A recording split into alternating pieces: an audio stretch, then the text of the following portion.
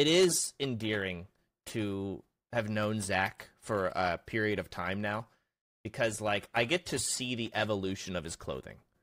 What I mean by that is, I want to say like 3 years ago, 4 years ago maybe, Twitch sent out a box, like a, hey, partnered streamer, here's a box of goodies. And they gave us shoes. And they were Tetra shoes.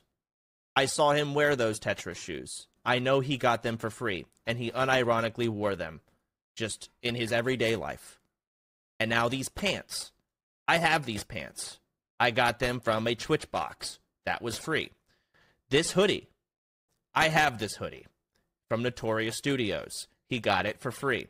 And he just wears the free shit, and I get to see all of it years later. $0 drip. That's what it is.